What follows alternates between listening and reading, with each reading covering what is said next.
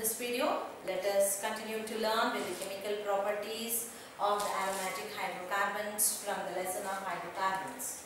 So now, the second chemical property that we are going to discuss is the process of halogenation. Halogenation is a general name. We have different types of halogenation here as chlorination, bromination, iodination.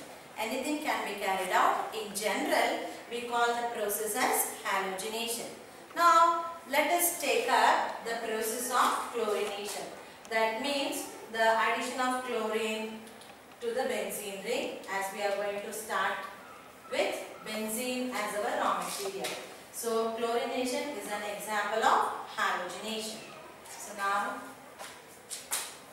benzene is treated with chlorine in presence of halogen carriers like FeCl3.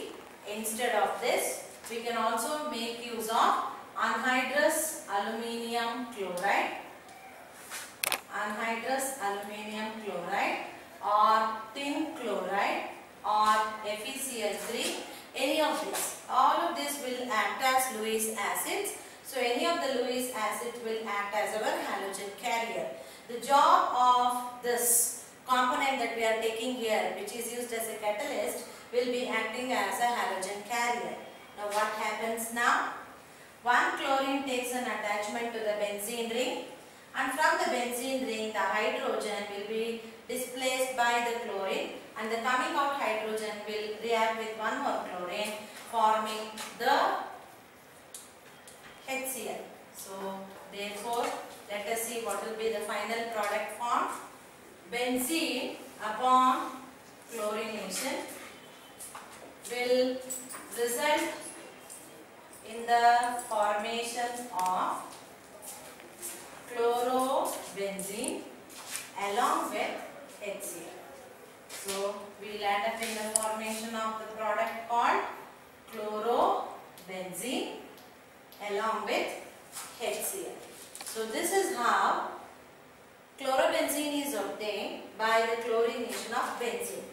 Similarly, in case we carry out bromination for the benzene ring, at that time instead of taking FeCl3, we should be considering FeBr3. So, therefore, Br2 will be replaced here instead of Cl2.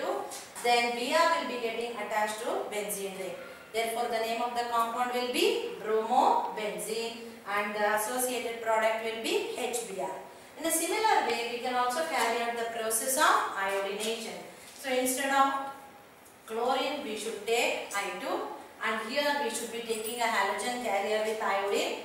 Then iodine will be taking an attachment to the benzene ring. That means we will end up in the formation of iodobenzene along with Hi.